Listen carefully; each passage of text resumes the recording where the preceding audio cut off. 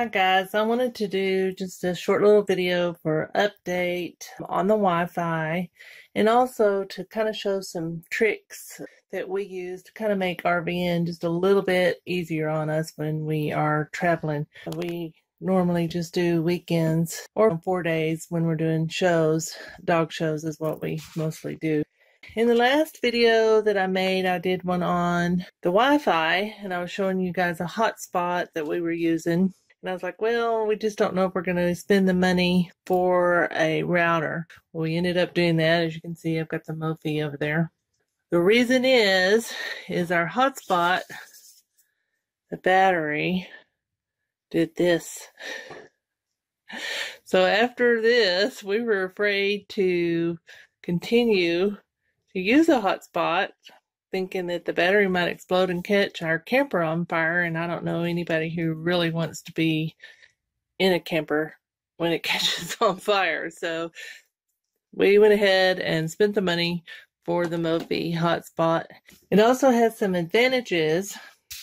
So now when we can take our Jackery, plug it into our Jackery, plug the Mophie into our Jackery, and put it at the front of the fifth wheel, and we can have internet while we're going down the road on our AT&T. So if we lose connection with our Verizon, we have an option to connect with AT&T.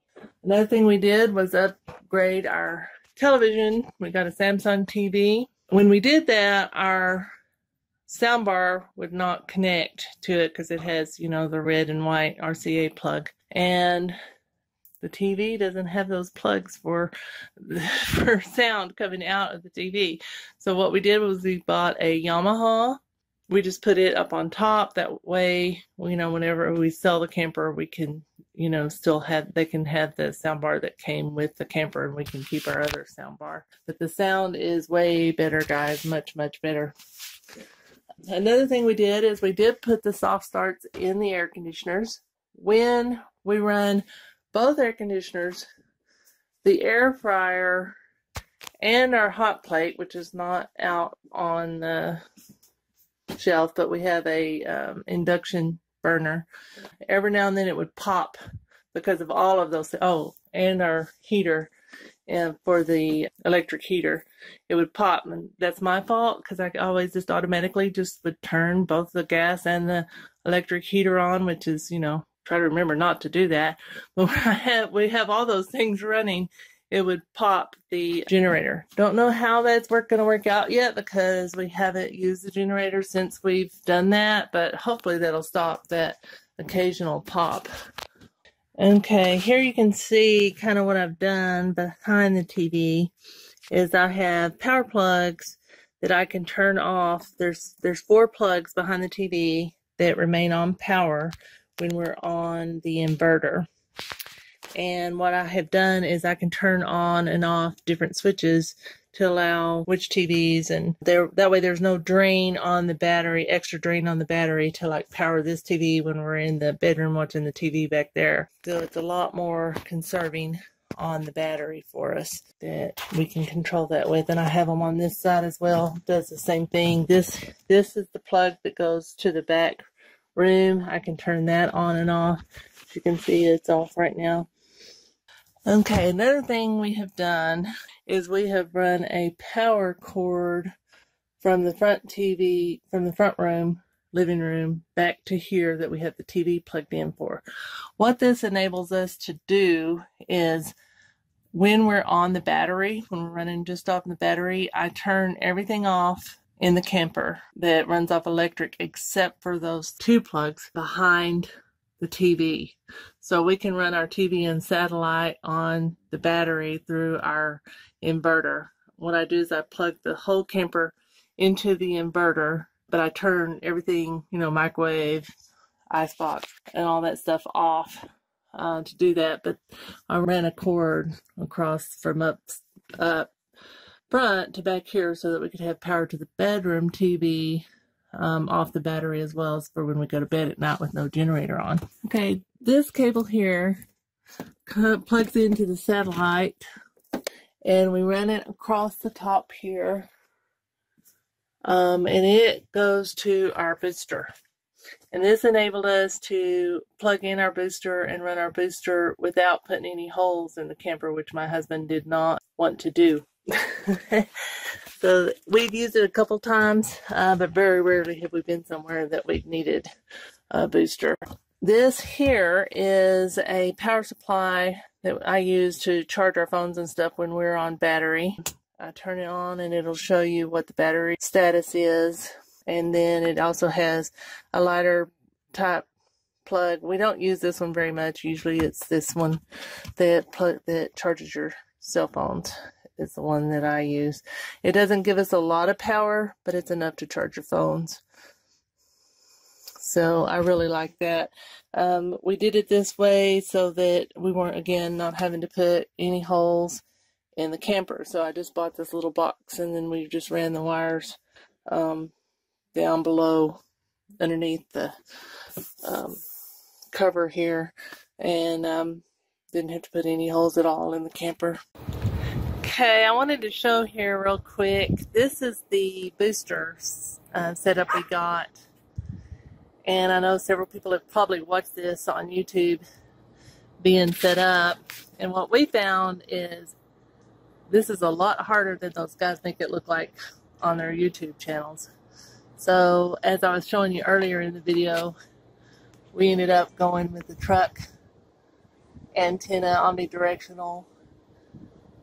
Because we just couldn't set this up very easily. Like I said, we both have lupus, and it was a lot more difficult than what it looked like when they're setting it up on YouTube.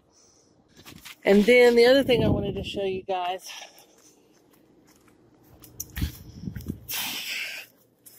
was our door lock.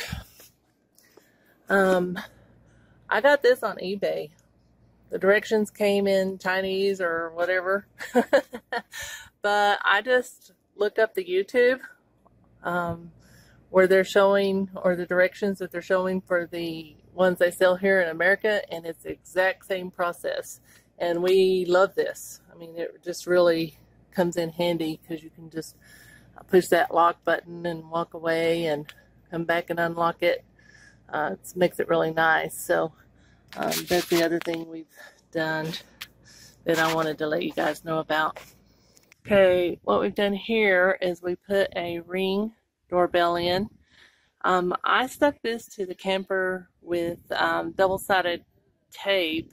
It's the stuff that you can reuse. You can like wash it, and it has held this up. I mean, this baby is not going anywhere. We did the same thing with this. It's stuck on there with that double-sided tape. And these are little solar lights. Now, the one on the other side, my husband did screw in with the screw. That's before we found that double-sided tape. And these are really nice because they come on at night when you're coming up the doorway and kind of help you see into the doorway. We really like these.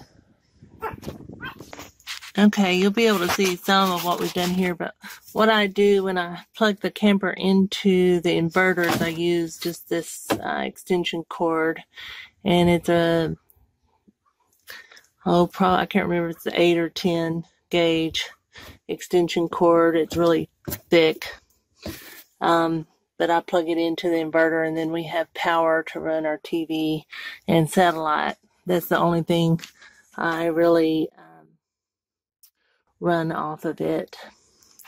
Then over here, I kind of loosened this to kind of show you. We made a double box for our batteries, and my husband installed this little reader so we can tell kind of where the batteries are. And then I had him install this for me. Now this allows us to plug in our macerator, and we also have a portable tire inflator that I can also plug into this, and that allows us, you know, if we get low tires or whatever, I can just plug in an extension cord and then the tire inflator and inflate the tires if we need to. That comes in really handy. Okay, this is kind of messy, but I will try to explain what I've done here because it saves us a lot of time when setting up. This is for the living room satellite, and you can see I leave this plugged in. This is for the booster. I leave it plugged in. You can see these here. I have different quick connects for the water and the black tank flush. So for the fresh water, I use these kind of quick connects, and that allows me to not get our hoses mixed up. The quick connects are not interchangeable, so that helps us keep everything straight too. Okay, this thing is wonderful. It allows us to hook right up to the tank, and it goes down into the freshwater tank, and it makes it much easier. But I leave all this stuff connected all the time, so I'm not undoing it. It's really difficult, especially I'm 6'2", so when you're trying to bend under and unconnect or disconnect, when you're trying to bend under and disconnect these things, it's really difficult to do when you're 6'2". I don't know, if you're shorter, it might be easier, but when you're tall, it's difficult. So I leave those. I connect that black to, I've made a connection here on this. So I connect those two together, and then I just run this to the satellite. Much, much easier to set up the satellite. This white cord, I run it through, and we run it to the back. Hold on.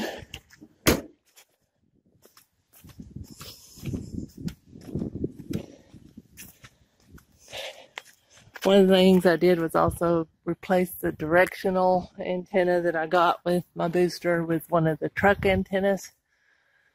And it runs down. And you can see it has a little connection here. And I connect the booster to that.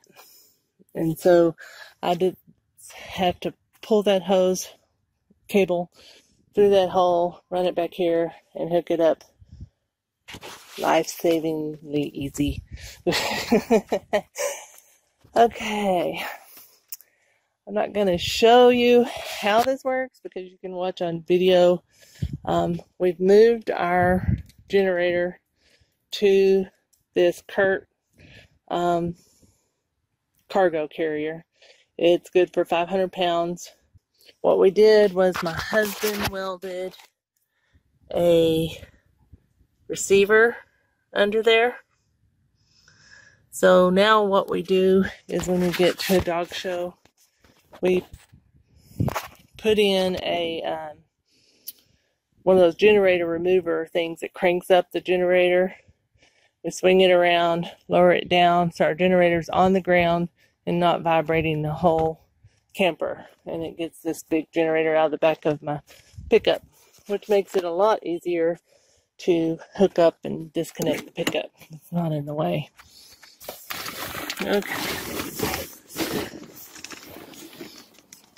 Okay, we've got, when we go to a campground and we're going to be there for a little while, we do a full hookup of our sewer system.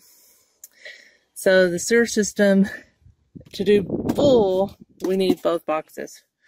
If we're doing just half, like where the shower is and the black water, we just need the top box. And the galley would not be hooked up if we're just using the top box. But this kind of helped us clean up this area through here where our toolboxes and stuff are. This is the connection I use when I hook up to electricity to the inverter.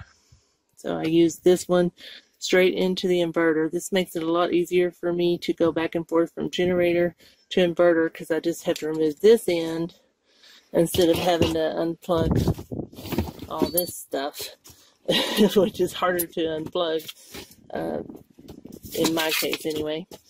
This allows me to use the short electric plug instead of the long ones if we're close enough to the power station. You know, I can use this and just the short plug and not have to worry about the other one. The others are pretty much all ones we have just in case we might need them. Like if we only have 30 amp and not 50 amp, we have an adapter that would take us to the 30 amp plug. And of course, you know that this is a surge protector. And then we have extra cables and stuff like this for the generator and things like that go in here, you know, things that we might need. And of course, you always need a toolbox if you own a camper. In here you can see we have the Rec Pro. This isn't the complete system, but we have the Rec Pro macerator. And again, I have the quick connect on that water hose that goes with the black water tank stuff so that I can easily move that back and forth. But what we are going to do is take this here. We're going to modify this, or one of these, not this particular one, but one of these, so that we can hook this to the drain in there, and then we can just go from hose, macerator down the hose into here to dump into the sewer station at Flying J when we dump at Flying J. It's going to make things way easy, a lot easier when dumping. Oh, I do also have back here a solar light, and it's turned off right now, but when we go somewhere when I'm using the generator, I have that where I can turn it on and, you know, put gas or whatever in the generator that I need to. I can see back here. Another thing I do also is when we get somewhere, if we're kind of off by ourselves and away from the other dog show people, is I will put cameras up here with that sticky tape I was telling you about to watch over the generators. I can point it directly at the generators, but they're movable, so I can put them wherever I need to with that double-sided sticky tape. Okay, another thing that we have that has just really been a blessing to us is this little gas pumper. I put this in the gas tanks. I had to remove the caps that prevent you from, I don't know what they're for, but anyway, I had to remove those. And you stick this down into the gas tank, and then you can just easily pump gas into your generator. And I just click this onto the side of the generator, and it automatically turns off when it's full. So this has been really nice to have. So nice, in fact, that when I have a couple of smaller ones in case this one goes out. I know it's awful. Okay, this is the backup. As you can see, it is basically the same thing. It's just built a little bit different. The other one's a little bit easier to just kind of set it and walk away. This one's not as easy. You kind of have to watch it more closely because it's not built quite as good. But it's still easier than trying to lift up those gas tanks and pour the gas. Okay, so we'll see if you can see this with this bright sun. Okay, here is my generator lifter. This is what we use to lift the generator. Like I said, there's plenty of videos to see these online. And that just hooks into the back of that cargo carrier. And then my sister and I can lift that generator up, put it down on the ground, and lift it up, put it back down. Also, I have the little giant ladder. I love this. This helps me stably reach the back here in order to hook up the chains. Now, with this ultimate hitch, they say you don't have to hook up the chains, but I'd seen over and over where people didn't have the chains, and depending on the police officer, then they had to fight it, and you know, who wants to go through all that? So we just went ahead and put the chains on there. This to me is so easy to hook up. I mean, I just drive under there, lower it down on this ball, and lock it and hook up the chains, and we're gone. And, I mean, I can pretty much come in from any angle that I need to. I know you're looking at the back of my truck thinking, what has she done? But we bought this truck from It used to be an oil-filled truck. So we were lucky. We looked at this one. It was really, really nice, but there is some damage to the rear, the bed of the truck, as you can see. But this truck has been really, really good at pulling our camper. But I just have to, I open up that little window in the truck, and then I can see to drive this ball right underneath their camper. I can hook this up by myself. Nobody has to be out here helping me. I can do it all by myself, and that's pretty cool. I love it. Another thing I did was on our slide outs, because we're usually parked in parking lots, I put these reflectors on our slide outs along with on our patio that comes out the front, so that if somebody is driving by our camper, they'll see the reflectors shining back at them. Hopefully it won't take our slides out. Working in dog shows and running where the campers stay, I've seen plenty of people get their slide outs run over by somebody else coming in late and they didn't see their slides out sticking out. And I've also heard of people that are in, Walmart parking lots or something like that, something similar happening. So if you mark your slide outs, at least they would maybe see them and maybe have a chance for them not to get run over and wiped out. I don't know, give it a try, see if it helps. Okay, came back here to show you that I also have them on the back side. The reflectors are there so that, like I said, somebody can see that they're there. Okay, we also added this piece here so that the plug would not be pulling against itself. It just makes it a little bit easier to not tear up your power cord there. And we also added these things, which I have never used before, so there you go. And they just pop right back on. They're a lot easier to take off. We try to do as much as we can to make everything as easy as we can on ourselves. Just because it's hard for us to get things done that require a lot of physical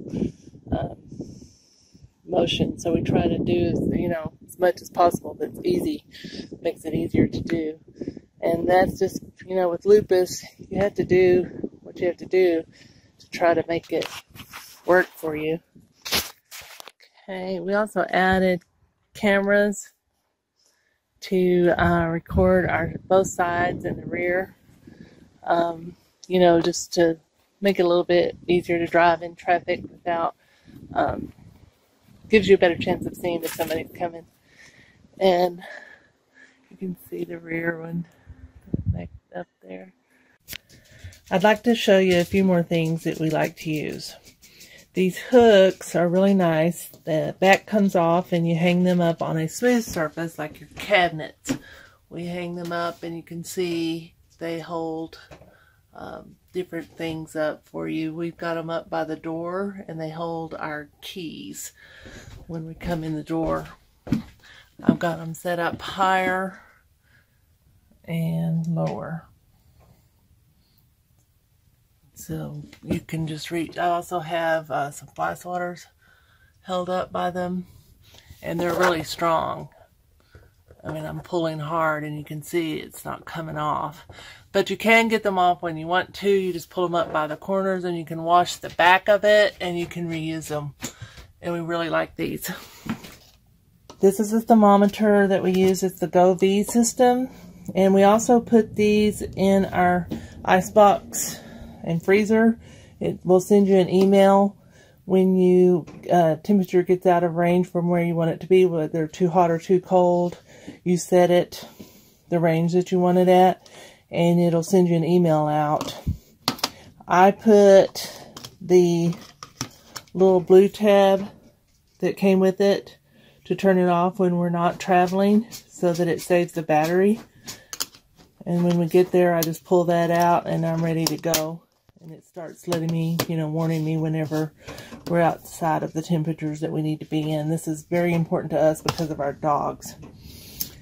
This is a Ring camera. You saw the one I have hanging on the door. In some areas, we want just a little bit more coverage depending on where we're parked at.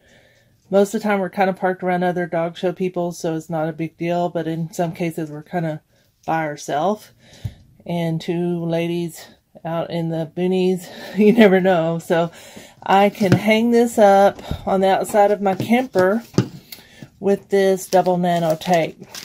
And I keep it in this Ziploc bag. Okay. You find the end and you can see it's sticky on one side, and then you pull the plastic off the top and it's sticky on the other side, and that way I can hang this camera wherever I want to on the outside of our camera to point at the generator or whatever I want to watch over when we're in areas that I'm not really sure about, and you just kind of have to be careful these days. Okay, we also use this double-sided nano tape on the bottom of our speaker here that keeps it from moving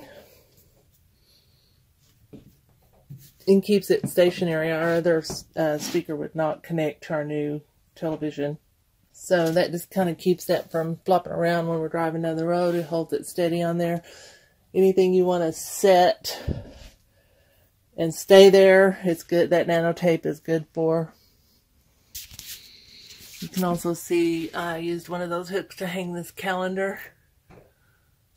Now the nano tape and these hooks are not good for textured surfaces like this. In this case, we used like the command picture hangers strips or the command hooks on this textured material. But if you're using it on your cabinet, you can use those hooks. I'll take back a little bit. I did use the nano tape on the back of this clock, and so far it's held, but I'm not too sure if I would use it on those cases. I also used the nano tape for this thermostat. Now this thermostat was the original one that I had before I got the one that sends me the warnings by email. So I just kind of kept this one. So now, you know, I basically have one I can look up really easily and see what my temperature is in my ice box while I'm in the camper. And the Govies will send me warnings when I'm away from the camper. I used the nano tape to hang this picture up. I had used the command strips to hang it up, and it fell down. Maybe the nano tape is better for the smooth surfaces and the command strips are better for the textured surfaces. I'm not really sure. You just kind of have to play around with the two. You have to be careful about which double-sided tapes you pick up. You can end up with a molding tape, and it can pull your surface off. So be sure to get the right one that doesn't pull the surface off. It should state in the description which ones are okay to use. One thing to remember when you hang up something on one of these hooks, if it falls down like this, you need to remove it when you're traveling down the road. So what we do when we're traveling is we just unhook this and stick it down in the chair for travel. And then you can see we're getting ready for travel. So everything was taken off here for traveling. It's cold here, but I continue. This is another thing we really like. It's a gas 1 grill, and it works on propane or butane. And you open this up. I don't know if I can. It's a lot easier to clean than the other grills that we've had. And you can see we put foil underneath. This is ready for our next trip, to make it even easier to clean. And it has a drip pan underneath that you pull out. Okay, you can see here it has the cable. This is so that when you're using propane, it feeds through this hole here, and you screw in the propane bottle to there. If you have a butane bottle, it goes into there. And this is really nice for 2 people. It's just my sister and I when we're traveling. I mean, even if my husband goes with us, if we end up going on vacation somewhere, Usually he likes to take his little camper and go fishing when he does trips though. But if we do take a trip all together, this easily cooks for 3 people, what we eat anyway. And it's really nice, compact, and it came with a case. The case is not so great. I'll tell you, it's just, and the lid kept popping open, so I closed it with Velcro, put around the handle. So I'll put it in, I'll show you how I put that around the handle just so you can see what I'm doing. Okay, once you get the handles closed, you can see that this is kind of, it's not that good of a hold.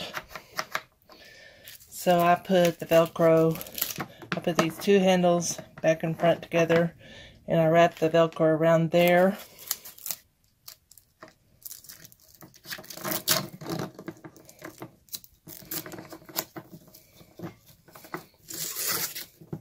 There you go. So now, if these come loose, my lid's not going to come off and my grill's not going to drop in the middle of the cargo hold. This is the air compressor we use for our RV to get the tires up to the pressure PSI that they need to be at. I have 80 PSI tires, and this will handle that pressure. So I know you're thinking, no, these won't handle the RV tires, but they do. I just did them yesterday. I actually did 4 of them. Actually I did 5 of them because I had to do the spare tire as well. What I do is we have a shortcut, a little adapter added to our batteries on the camper. So to reach the spare tire, I have to have 2 extension cords. To reach the 4 tires on the camper, I just have to use 1. But I plug this into the tires in the camper, plug this into that, and then I can air up all my tires and get them up to pressure. Now, yeah, it takes a little while, but it does handle that pressure, and you can definitely get it done on your camper without having to spend, a huge amount of money on an expensive air compressor. So anyway, something to think about if you're not one of the ones that has a lot of money to buy one of the more expensive ones. This one has worked great for us. It comes with a carry case. So I just put everything in that carry case, the air compressor and both extension cords, and I put it in my cabinet, and it's ready to use whenever we need to. If you have the Dometic thermometer, there are a lot of people that I have read complaints about this, and I am one of those people. I could not stand our Dometic controller when we first got this camper. I probably within 2 weeks of trying to run the silly thing, because they've done this soft touch thing that just, drives me insane. But what I do now is, you just barely have to touch it. But what it was doing wrong for me is when I would turn the temperature up and down, it would automatically go into Celsius, and then you could never get it to go back to Fahrenheit, and it just drove me crazy. We invested in the Bluetooth version. After that, we do all our control on the telephone, and it has really saved a lot of hassle. Not only that, you have the benefit that when you're in your bedroom or whatever, you can turn the front air conditioner off or on or down or up, whatever you need to, from the app without, having to come down here to do it. So I really have enjoyed this version of the thermometer for the Dometic. So something you might want to think about if you hate yours as much as I hated ours. Can you think of anything else, TJ? What is it? What is it? Here we go. Here we go. Let's go. Let's go. Let's go. He's ready to go to town.